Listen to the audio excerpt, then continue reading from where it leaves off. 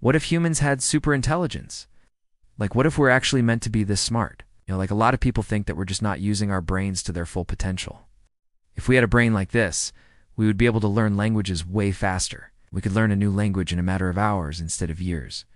We'd be able to solve really complex problems like math equations that are like this.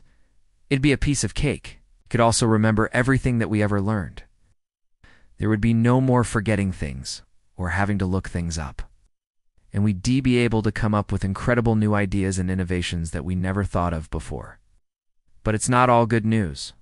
With great intelligence comes great problems. We'd have to deal with people who are a lot smarter than us.